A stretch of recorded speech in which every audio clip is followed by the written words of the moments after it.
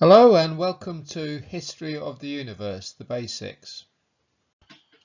This video covers an outline of the current theory of the evolution of the universe. This is called the Standard Hot Big Bang model. And I'll also talk about how this model is supported by our current observations. The video has no complicated mathematics and is suitable for a beginner with only a very basic understanding of science. If you want a bit more technical detail, then have a look at the Brief History of the Universe video on my YouTube channel explaining science. The Big Bang itself isn't a new theory. It's been around over 90 years since Georges Lemaitre, a Belgian astronomer, came up with it in 1931. He called it the primeval atom. And it's been gradually developed and refined, improving the theory over the last 90 years or so to give us a theory which fits the observations well. In this video, I'm going to focus on the evolution of the universe, starting not at the beginning, the very beginning, but from the time the universe was 1 second old. And the reason for this is quite simple. The detail about what happens is better agreed, and it's far easier to understand. So this is what we're going to be covering. Don't worry if some of the names for the things on the left hand side are complicated. I'll explain them in this video in quite simple terms.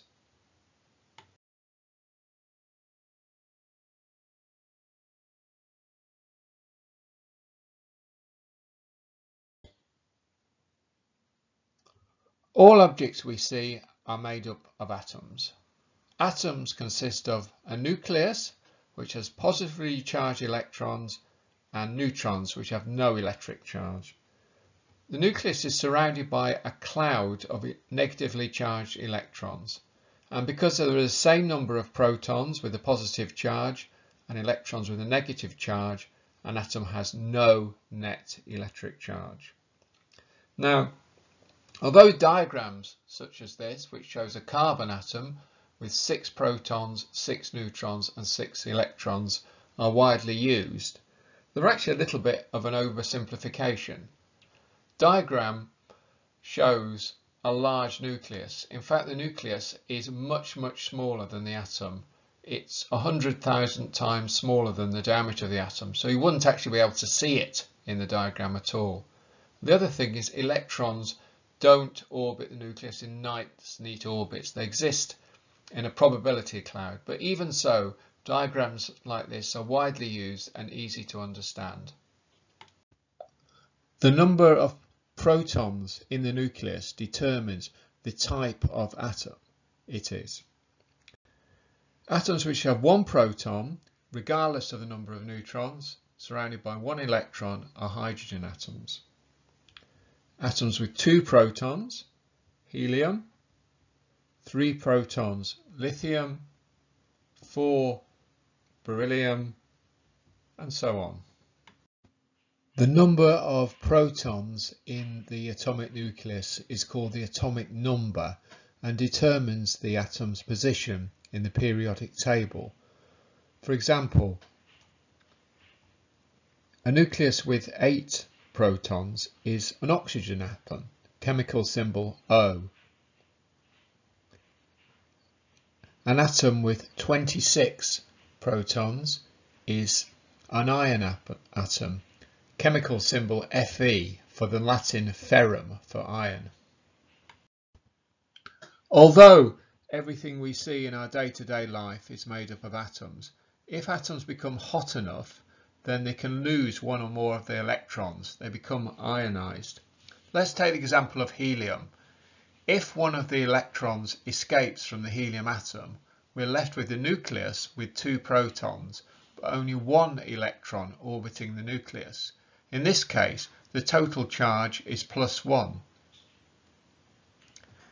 Helium ions are normally written He1+. If the ion gets hot enough, it can actually lose both electrons, so we're just left with 2 protons and 2 neutrons. This is written He2+. Matter at very high temperatures doesn't consist of atoms but of ions and electrons, and this state of matter is known as a plasma. If we take the example of oxygen, there are 3 kinds of oxygen atoms found in nature. Oxygen 16 has 8 protons and 8 neutrons in its nucleus, but there's also oxygen 17 and oxygen 18. Atoms which have the same number of protons and different number of neutrons are isotopes. All isotopes of oxygen have the same chemical properties. For instance, they all form water with hydrogen, H2O. When we want to distinguish between isotopes, we use a little number which tells us the atomic weight. That's the number of protons and neutrons added together in the nucleus. So 16O is the chemical symbol for a particular isotope of oxygen, oxygen 16. Most elements exist as more than one isotope. For example, hydrogen exists as normal hydrogen, 1H, and 2H, heavy hydrogen, which is also known as deuterium.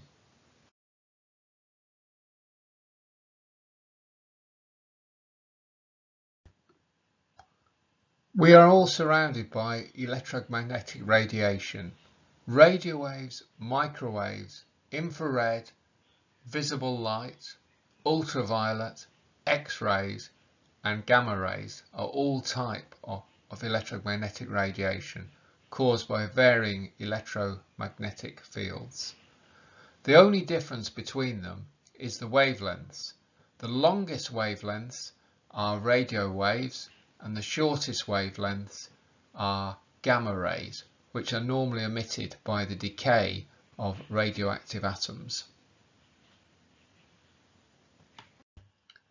In addition to electromagnetic radiation emitted by things like radio transmitters or X-ray machines or UV lamps, all objects emit electromagnetic radiation as a result of the temperature. The hotter an object is, the shorter the wavelength of the radiation it emits. For example, if we have an object at 20 degrees room temperature, its radiation is mainly in infrared. An object of 5,500 degrees, that's roughly the temperature of the sun, will be emitting mainly in the visible light. If you go to higher temperatures, then objects are emitting in the ultraviolet X-ray, and if we go up to a temperature of 1 billion degrees, then an object will be emitting mainly in gamma rays.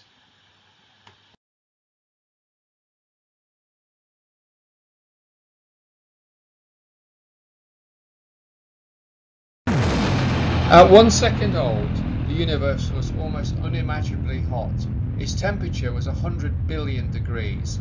For comparison, the centre of the sun, where it generates all its energy, is only 15 million degrees. The observable universe was much smaller. It's now 92 billion light years in diameter. At 1 second old, it was only 0.1 of a light year.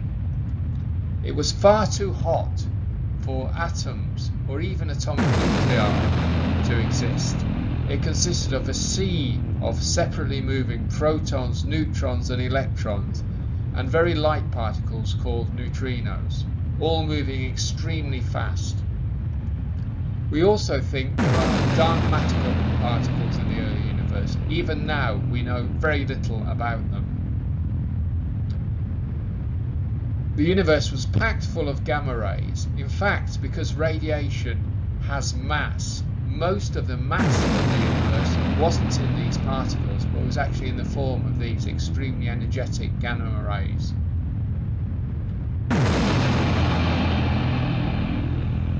All the time the universe was expanding and cooling.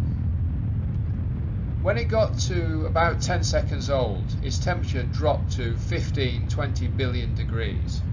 At this temperature, protons and neutrons can stick together to form atomic nuclei without the nuclei being blasted apart straight away by collisions. In effect, the entire universe was like a giant nuclear reactor when it was between 10 seconds and 15 minutes old.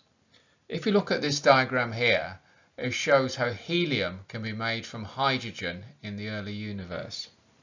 The first stage is, remember that the universe was a sea of protons and neutrons and other particles. So a proton or hydrogen nucleus combines with a neutron to form deuterium or heavy hydrogen. This has one proton and one neutron in its nucleus. The deuterium then combines with another hydrogen nucleus or proton to give an isotope of helium. This is called helium-3. This helium isotope has two protons and one neutron. The helium-3 then combines with another neutron, to form helium-4, ordinary helium, which has two protons and two neutrons in its nucleus. At each stage in the process, a massive amount of energy is released. The lower part of the diagram shows a different route to go from hydrogen to helium-4, but the end route is the same. You start with hydrogen and neutrons and you get to helium-4 with a vast amount of energy being released.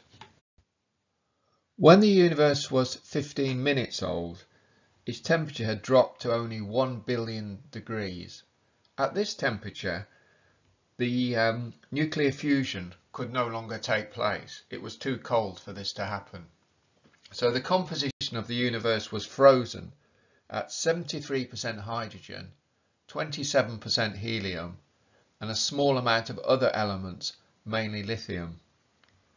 There was also dark matter particles, the nature of which is still unknown. But if we look at the mass of the universe, it was mainly in the form of energetic gamma rays. It was far too hot for individual atoms to exist. So it was in the form of a plasma, with atomic nuclei and electrons.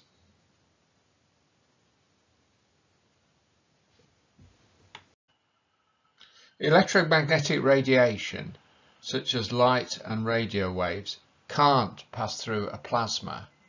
However, as the universe expanded and cooled, at 380,000 years, it had cooled down enough for individual atoms to exist.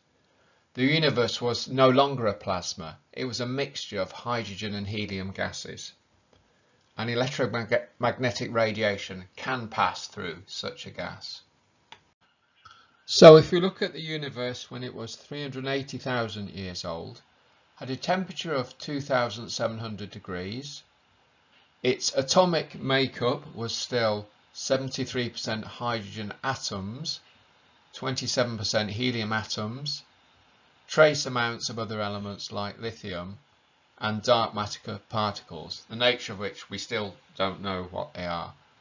And it was a mass-dominated universe. The mass was mainly in the form of dark matter and atoms. And because of its temperature, the atoms were emitting energy in infrared or visible light wavelengths. There weren't any of the short energetic rays such as X-rays or gamma rays. The radiation we now observe as the cosmic microwave background is a relic from when the universe was 380,000 years old. If you want to know more about this, then look at my more technical video, A Brief History of the Universe. Interestingly, the microwave background was predicted way back in 1948, but no serious attempt had been made to search for it. It was accidentally discovered by Arno Penzias and Robert Wilson in 1964 as a source of interference. Its discovery proved confirmation that the Big Bang theory is correct, because in the early 50s and 60s the rival steady-state theory was popular. Over the next 100 million years or so, the universe continued to expand and get colder and colder. By the time it was 100 million years old, its temperature was minus 210 degrees. and it was a cold, dark place. As the universe continued to expand and cool, matter began to clump together. When it was about 200–300 million years old, large clumps of matter existed which were around about 100 to 300 times the mass of the Sun. These clumps of matter contracted, getting hotter and hotter, and as they did so, eventually nuclear reactions started and the first stars were born. These early stars, which astronomers call population 3 stars, were supermassive compared to the Sun and shone extremely brightly for about 10 million years. This is a short lifetime compared to the Sun, which will last for about 10 billion years. They ended their lives in massive explosions called supernovae, in which the star was completely destroyed. These supernovae spread the elements like carbon throughout the cosmos.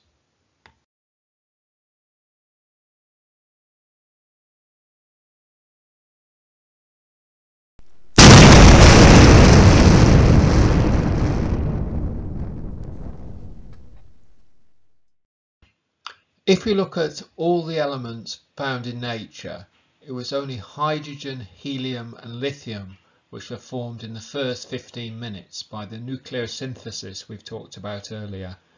All the other elements such as carbon, nitrogen, oxygen, iron were formed inside stars and were spread throughout the cosmos in supernovae.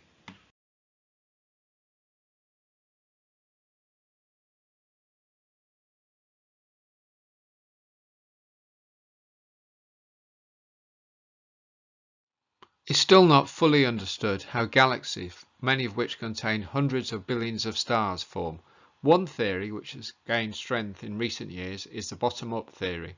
According to this, the first galaxies began to form when the universe was around about 300 million years old, from lumps of matter including stars and gas clouds which had coalesced.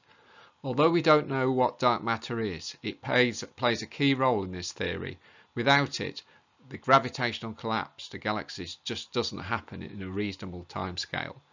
As our universe continues to evolve, small galaxies are frequently gobbled up by larger ones. The Milky Way contains the remains of several smaller galaxies that is swallowed up during its long lifetime. In fact, the Milky Way is digesting at least 2 smaller galaxies even now and may pull others in over the next few billion years. The Milky Way is believed to date from just over 1 billion years after the Big Bang. Around the Milky Way is a halo containing old stars called population 2 stars, which don't have many elements other than hydrogen and helium. The small traces of heavier elements in them will have come from earlier population 3 stars. Because elements such as iron, oxygen and silicon are only present in minute quantities in these population 2 stars, they cannot be orbited by rocky planets such as Earth, Mars and Venus. The disk of the galaxy and the central bulge contain younger population 1 stars like the Sun, and these are much richer in heavy elements and are likely to have planets. The first population 1 stars appeared 8 billion years ago. Much of the material in the population 1 stars and the planets has been recycled. It will have been created in earlier population 2 and population 3 stars, which exploded as supernovae, scattering the debris throughout the universe. Some of this debris later clumped together to form stars and planets, such as our Earth. This phrase was taken from a book by the British popular science writer John Gribbin. We are literally stardust. Here's a few key milestones in the formation of the solar system, Earth and life itself. The Sun formed round about 4.6 billion years ago. Earth-Moon system a little bit later, probably around about 4.53 billion years ago. The first simple life forms emerged soon after the formation of the Earth, probably around 4.3 billion years ago. The first mammals, 250 million years ago. And Homo sapiens itself emerged from the plains of Africa only 300,000 years ago.